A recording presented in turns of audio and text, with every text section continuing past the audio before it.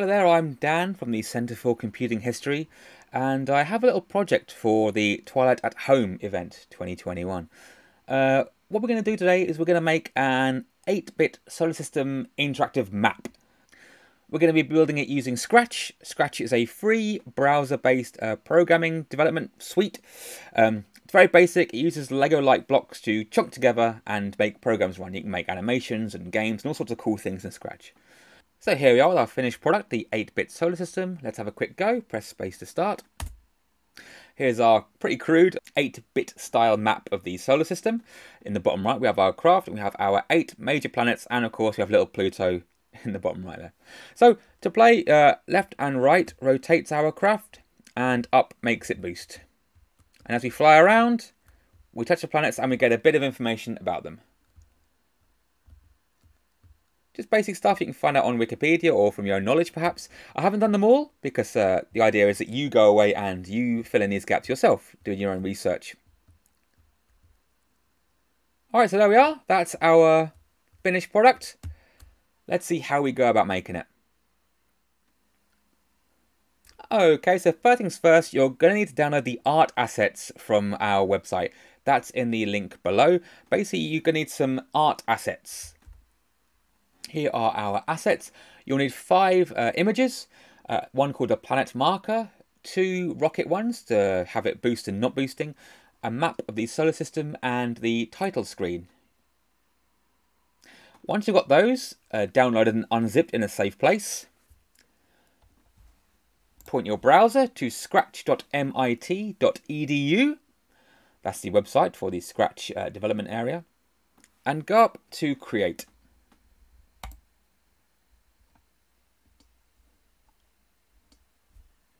Okay, this is the Scratch desktop. So in the far left, you have different categories of blocks. You have motion blocks, looks, sound, events, controls, sensing, operators, variables, and my blocks.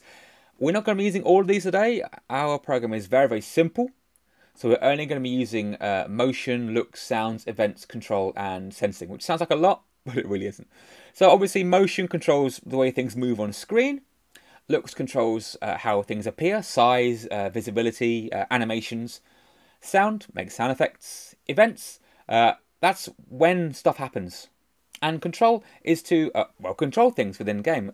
What happens if you press buttons, what happens at certain times, sending messages, all sorts of things. So, let's get cracking.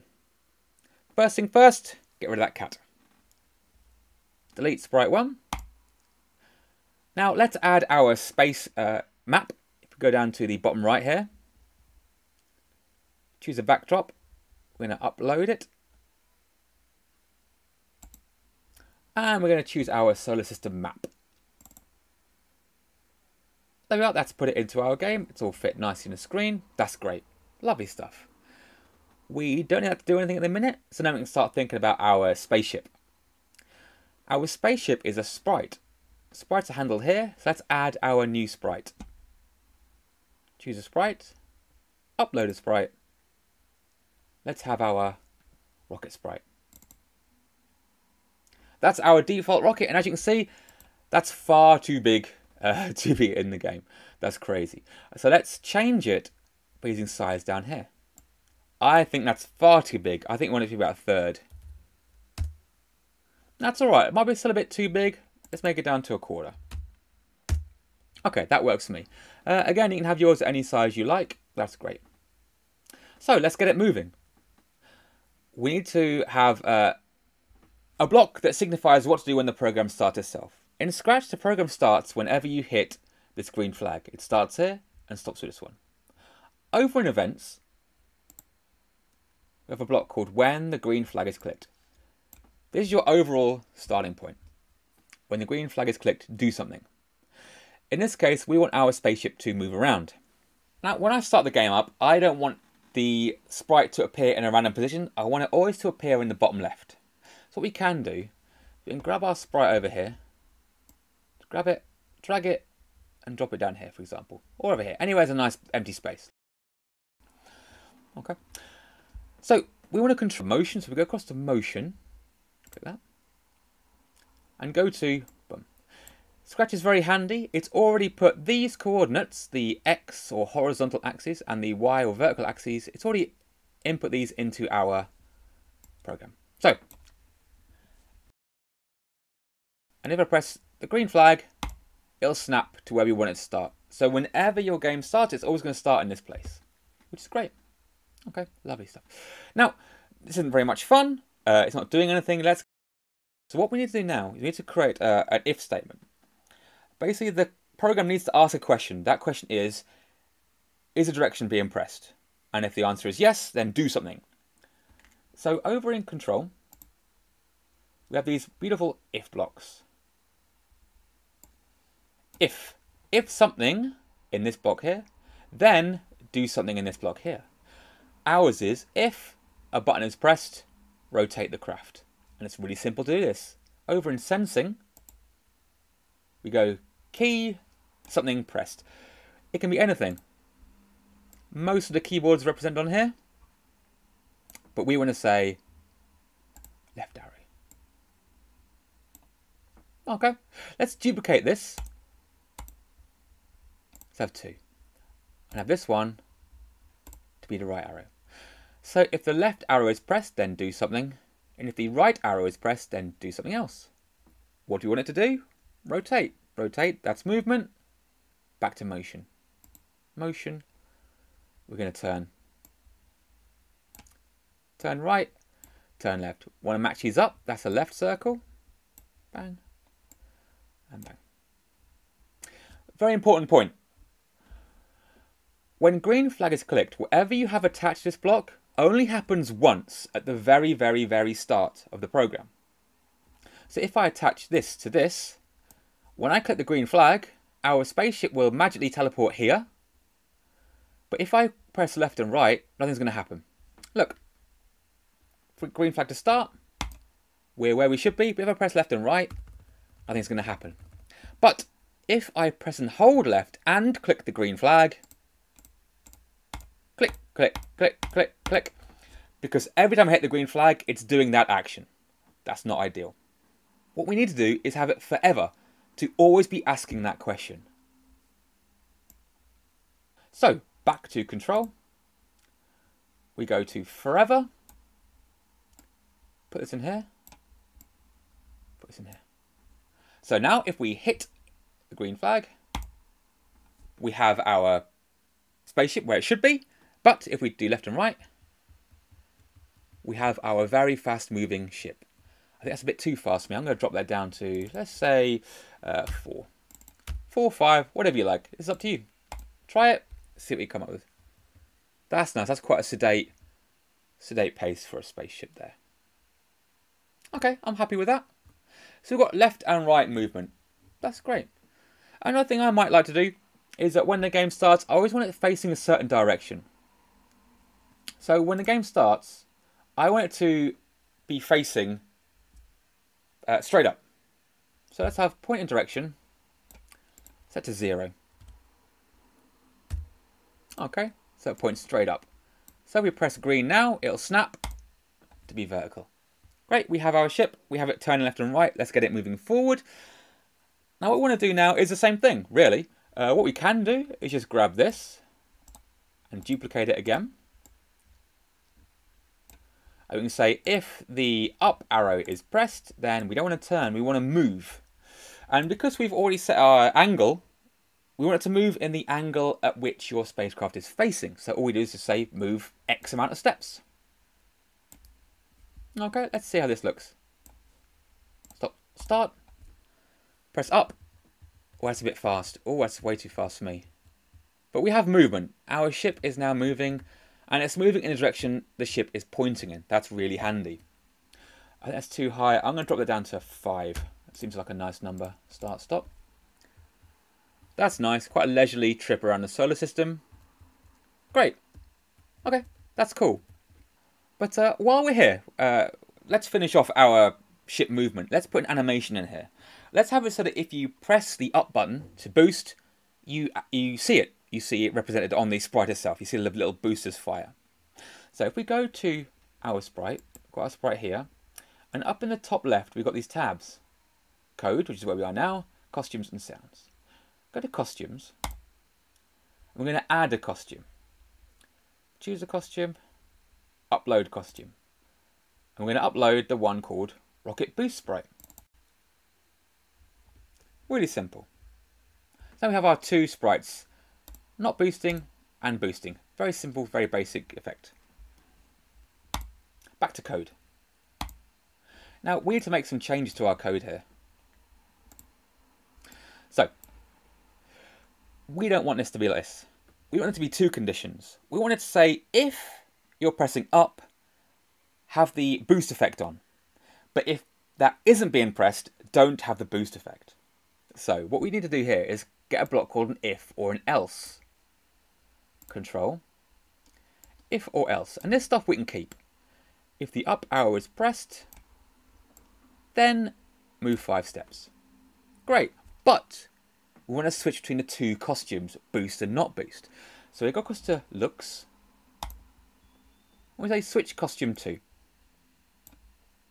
So if the up arrow is pressed, then move 5 steps, but also I want to see it boosting. There we go. But if we aren't pressing up, we aren't moving, and we aren't boosting, I want the costume to be normal, the basic default. Delete your old blocks just by dragging and dropping over there. Okay, let's add this to our chain. Stop, start. Our ship has teleported back to where we want it to be. It's facing vertically up. So if we press up now, great, there we are. It's boosting its way around the solar system. We're 80% finished now. It's a very simple, very easy program. Basically, let's just run through our code here. So when the green flag is clicked, we want our character to appear at these coordinates. X is the lengthways and Y is the vertical ways, and point straight up. This can be, of course, these can be anything. It's up to you. Where do you want your thing to be appearing when you start the game, and what direction should it be looking in? So that's our basic. That's what happens when you very first start the program. It goes here, pointing here. Constantly, the program is asking, are you pressing left? And if it says yes, then it turns. Are you pressing right? Then it turns. Are you pressing up? Then it goes forward and changes costume. And if you're not doing any of these things, it's going to be, it won't move and it will have the standard sprite. Okay, so now we need to think about adding our planets. So our planets are already on the map, but we need to add little things called hitboxes to tell the computer what to do when your ship lands on them. So again, let's add a sprite. Upload a sprite. We want to upload the planet marker. It appears in the middle of our screen. That's no good. So what we need to do is we need to have one of these for every object on our map. Let's start with the sun. Let's drag it over to where the sun is. And as you can see, that's not very good because our sun is much bigger than the hitbox. So what we're going to do is we're going to resize it until we get it about right. So I'm going to say that's maybe 150. 150? That's pretty good. I'm happy with that. So now we've completely covered our sun. But that's no good to us because if we start the game, stop start, we can no longer see our sun. And we're just going to have 9 purple circles covering our map. That's massively not good for us. So what we need to do is we need to add a little effect that says when you press the green flag, I want that to disappear but still be active.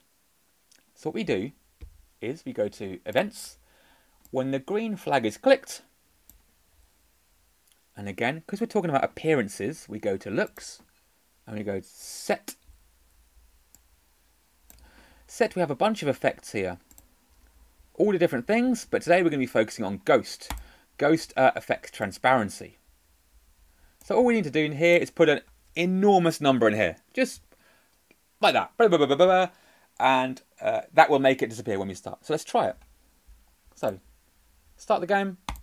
Bang. It's gone. But very, very, very important.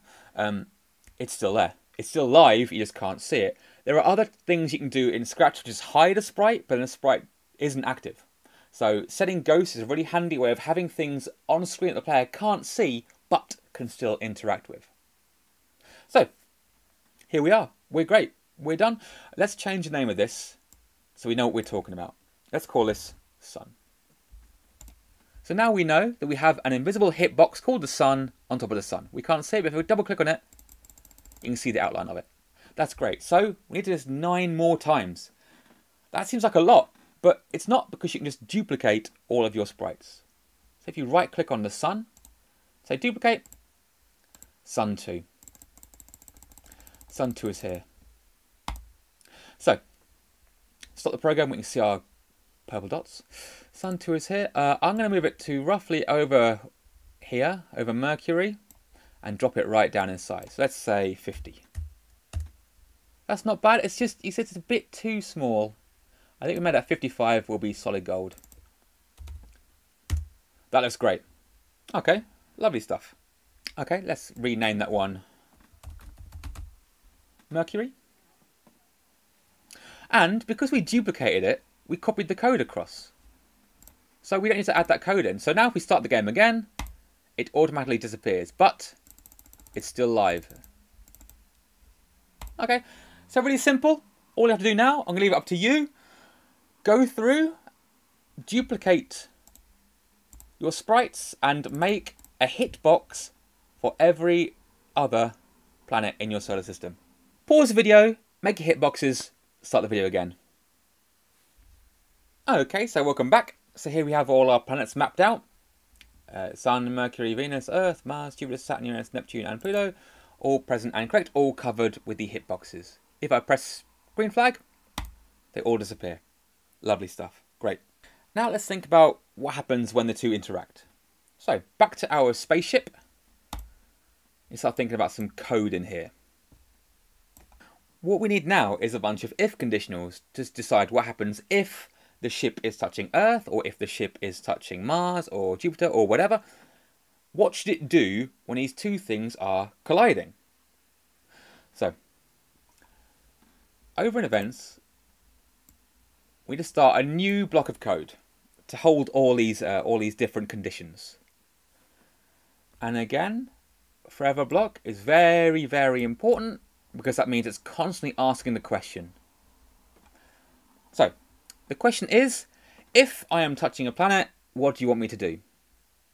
So, if something, then something else. Now, very, very, very important. Because we have loads of different planets, we need to do this multiple times. There needs to be multiple conditions. So what we need to do is say, if we're touching this planet, do this. If not, are you touching another planet? Or another planet? Or another planet? We want to be asking the question constantly, are you touching any of the planets? So if we go across to sensing, really handy feature for collision detection is touching. If touching blah blah blah blah blah. Let's start with the sun. If touching the sun, I want you to do something. What do we want it to do? Well, we want it to pop up with a speech bubble and give a bit of information about that.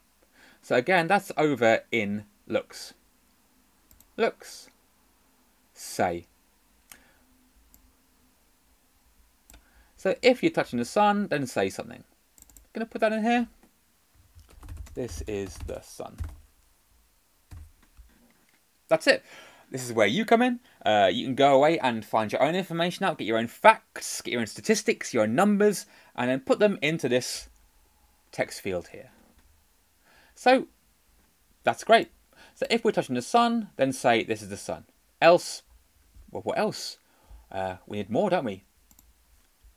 What we can do is just duplicate this. Duplicate and say if touching Mercury. Mercury. And change that to say, is Mercury. And put that inside there. Ba-dumph. So now the question is, are you touching the sun? If you are, do this. If you're not, well, maybe you're touching Mercury. Are you touching Mercury? If yes, then yes. If not, something else. Duplicate. If you're touching Venus. If you're touching Earth. And again, keep doing that. This is Venus.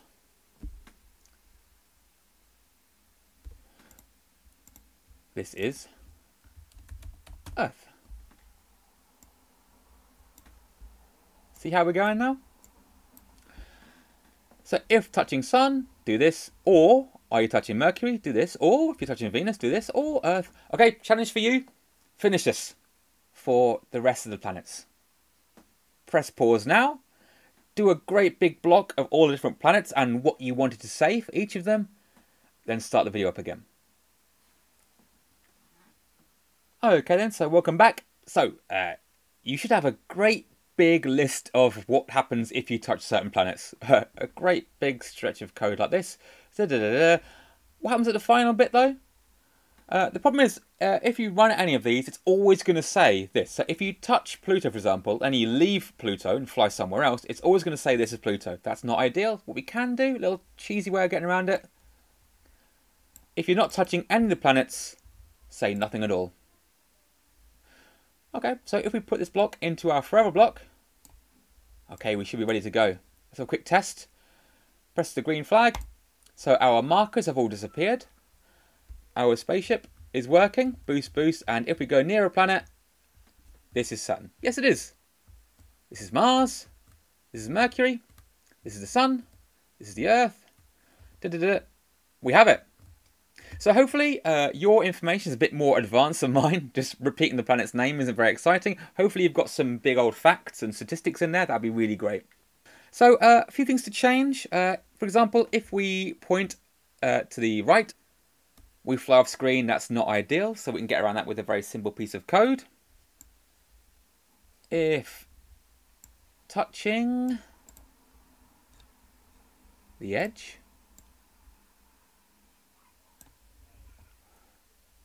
we want you to bounce back, so motion. If on edge, bounce, but also to make a little comedy sound in here, let's incorporate a sound. Top left, sounds, click it. Let's add a sound. Choose a sound. So a weird boingy sound. Boing. Boing. Let's have that. Click that. Now that's in our sound library. Go back to our code. We can say sound, start sound, boing. Right. So if our pilot goes to the edge, it will hit the edge, it will bounce off in another direction, and it will go the boing, and it will go boing. Put it there. Great, here we are. So let's start a program from scratch. Start the program. Start the program. Great, let's go. Flying around. My rocket boosters are working. This is Saturn. That is Jupiter. That's Earth. And I'm bounced back on. Great, that seems to be working very, very nicely indeed. So we are 90% there. What we can do is, if someone loads your game, if you gave your friend the code, if you gave a friend the address to play your game, when I load it up, it would look like this. It would look like this, and that's not great. You don't want to see the hitboxes. That'd be awful.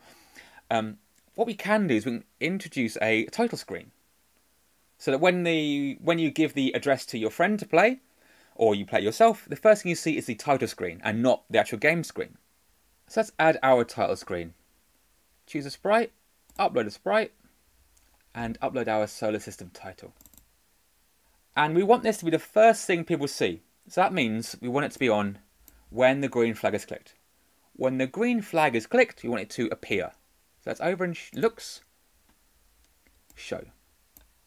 When the green flag is clicked, make this title screen appear. Awesome. What we're also going to do is a little safety measure.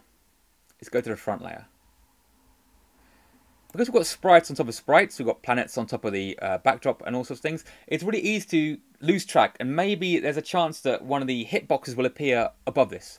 So if we set this to the front layer, we always know that it's going to be visible by show, and it's also going to be the only thing they see.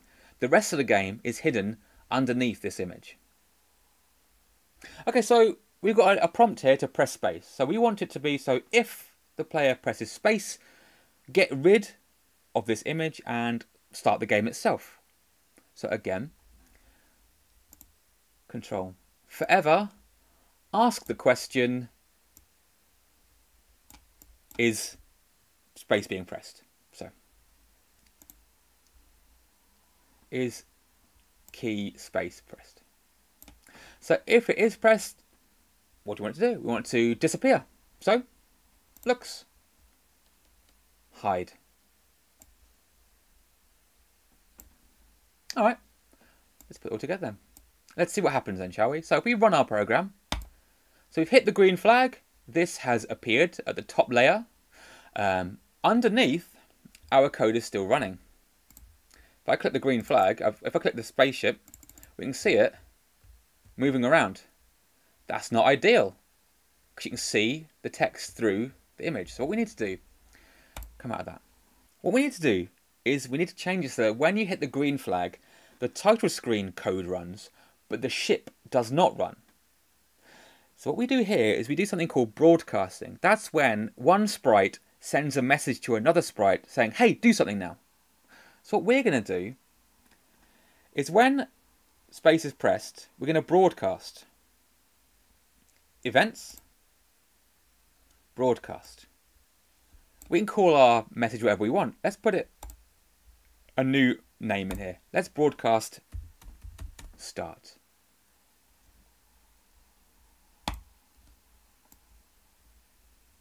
So, what's going to happen is, you go to the website, you find your file, you hit the green flag, it's going to appear with this title screen, and if you press space, the title screen will disappear, and a message called start will be broadcasted to all the other sprites. What we want to do is we want to make the rocket sprite listen for this message. So we click on our rocket sprite again. Okay. So we don't want this to be live from the start, because as you saw before, when we rotated it, it could move around in the background and it could bleed through, the messages could bleed through onto the title screen. That's not what we want at all. What we can do is that either of these really, you can just take the block away, take that, and say, rather than when the green flag is clicked, when I receive start. That's great. So now, if we run our program, start, so our 8-bit solar system, press space, our rocket appears in the bottom right, we can rotate it, gives us the message. Great, and if we go off screen, we get the sound effects. Awesome. And like I said, you can make both of these when I receive start now. It really doesn't matter because they are locked together, really. You can't touch any of these without you using this one. But for the sake of cleanliness, let's just do that. That's us done. There's one minor change we can make. We reset our game. We press space. It just disappears. It just bangs straight into the... There's no transition between the two. What I like to do is... I'd like to have like a fade, a transition between the two states. So if we go back to our title screen here, rather than just have simple hide, because it's brutal, it's a bit too much. What we can do is we can have it to slowly fade out. And this you already know how to do. It's the same method as making the planets disappear. If we go to looks, we can change our ghost. So at the start it's set to 0, because there's no ghosting. You want to see the solid image. What we want to do is you want to make it take away, say, 10% every time. Every time it runs, every time the program cycles. So what we can do is go across to control and repeat 10. If this is repeat 10, this will need to be 10. Because 10 tens are 100. So if we have 100 to start with and you repeat it 10 times, you end up with 100 rather. So this will, every time it runs a cycle, so once every 30th of the second, it will run through the program. Every 30th of the second, it will reduce the image down by 10% until it becomes invisible. So if we go across and dump it in there, start a program. What's it going to look like? Press space. Nice. That's a nice transition. So let's run through our code then. So our program is largely governed by this bad boy. So when we first start the program, we have our title screen. When the green flag is clicked, show the title screen and make it go to the top, just for cleanliness sake. And as long as this is on screen, I want you to forever check to see if the space key is pressed. And if the space key is pressed, we want to transmit this message, and we want to reduce the effect by 10 times. So gradually we'll go from being a solid image to a see-through invisible image. Great. So this broadcast message, we want that to apply to our rocket ship. So when you receive that message, I want you to go down to the bottom right. These coordinates, they could be anywhere. Look in this direction and forever ask the question, is left being pressed? Is right being pressed? Is up being pressed? And if so, turn left, turn right, go forward, change your sprite to have a rocket boost, or just go back to the default sprite. And the other thing I want to be checking for is, are you touching a planet? So when the game begins, forever check to see if the rocket sprite is touching the edge of the screen, and if so, bounce back on and make a bong noise. If you're touching the sun, say this. Touching Mercury, say this. Touching Venus, say this. All the way down until you've covered all your bases and there's nothing else to say about anything. Just say nothing. And of course, our planets are super simple. When the green flag is clicked, they all just boop, disappear. Lovely. Okay, so that's us pretty much done here. So final run through, go full screen, green to start, press space. Here we are. Let's fly around the solar system. All right. And that's us. So hopefully you've got some more inventive descriptions for the planets. And of course, again, feel free to change the art. This is something I just threw together very quickly using pixel editing software. Maybe you can go onto the internet and find an authentic or a more realistic picture of the solar system you'd like to use. Maybe you could use an image of the actual space shuttle, a NASA shuttle, for example. All of these things are changeable, and you don't even need to change the code. If you have a different image you'd like to use, all you have to do is just go to the image itself, go to costumes, and just change it. So you can have a completely different costume in here, no worries. And all you need to do is just highlight it and switch over to it, and you can delete the one you don't want. Same thing for your rocket ship. If you don't like this one, have another one. Just add a new costume and delete the ones you had. But remember, if you change the costume names, you have to change your references in the code to make it animate. Alright, so that's all from us. Thank you very, very much indeed. I hope you enjoyed this. Any questions, comments, queries, feel free to email me at the address provided on the screen. And as part of the Twilight at Home event, this has been Dan from the Centre for Computing History. Happy coding.